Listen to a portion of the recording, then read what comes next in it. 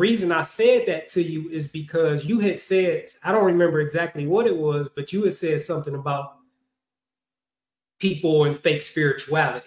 Yeah. You was talking about, you was like, these niggas ain't spiritual, blah, blah, blah, doing stuff like this. Right? And so that's why I said, well, people could look at you and, you know, the music you're listening to and say that same thing about you. Facts. Right? And just the way you receive that. Right? Yeah. I could tell right there. Like this brother is different. And that's crazy too, though, because that was a growing point for me.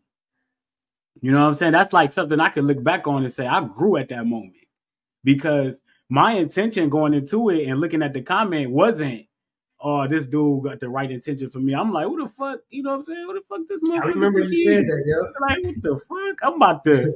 But then when I read it, and you wouldn't come in malicious or nothing. That's why I tell people, like, that's why this a good. I'm glad you started with that, because I've had people, actually clients of mine, like people who I talk to, and I'll be like, you know, me and Kev about to do this, and me and Kev got this going on, and they'll be like, oh man, I don't really like Kev, you know, he said this to me.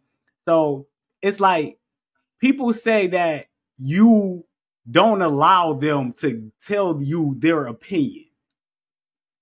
Like, they say, like, okay, I was just coming in a good manner, and I just wanted to say this to him, and he called me a fucking idiot. And I'm like, well, so and at the time, I don't know how to take it, because I'm like, that's your experience with Kev Ramon. That's your experience.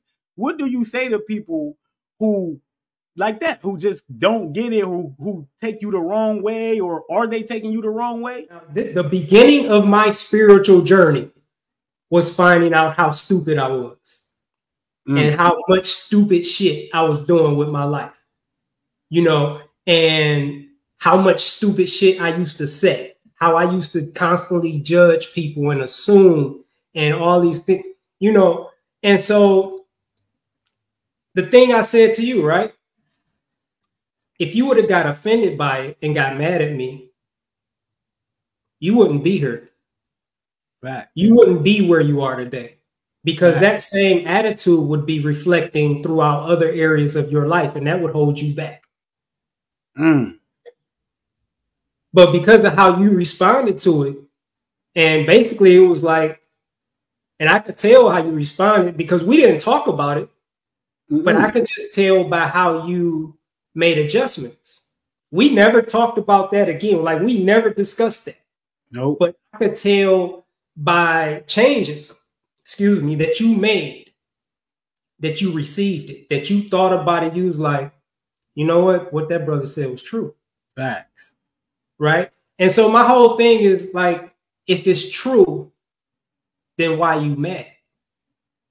And if it's not true, then why you mad? Facts.